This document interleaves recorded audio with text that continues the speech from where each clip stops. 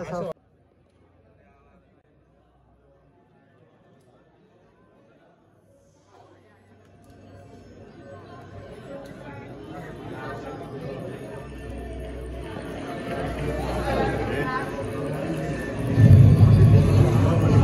stars. Across cultures, there is much meaning and stories attributed to the night sky. For the Aboriginal people of Australia, the first Australians, the stars hold the knowledge.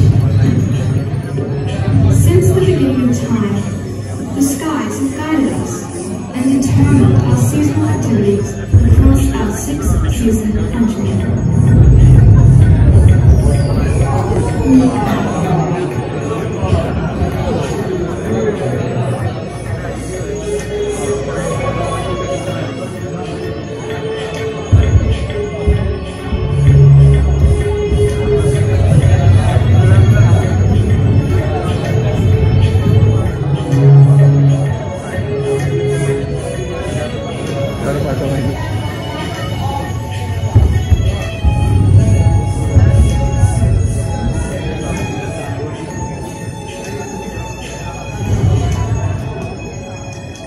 First Nation Australians are the original.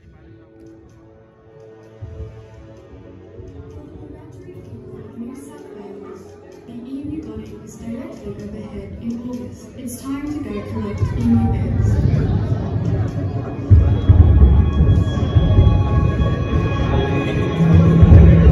The songs sung across the country are known as songlines, and the stories told of the vast lands. This depth of understanding ensured our survival, predicted harvest, travel and hunting times. Songlines contain the wisdom of the country. It's our memory making, and the songline trade routes are as diverse as the landscape, waterways, and are mirrored in the sky. The universal interconnectedness in Aboriginal culture reinforces our understanding that we are all interrelated to each other and the environment. While we all look up the same constellations, there are many different stories from the north to the south and west to the east. Everything is written twice, on the ground and in the sky. As we read the land, we look to the sky and watch for the seasonal constellations. When we navigate, the stars guide us at night through epic journeys.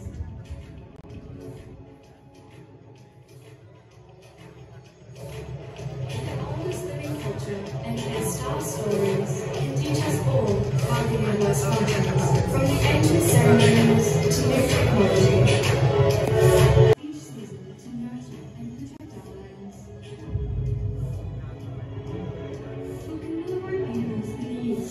The Milky Way is called Waterloo, meaning river, the place where everything once was, until the universe was turned upside down, and now Waterloo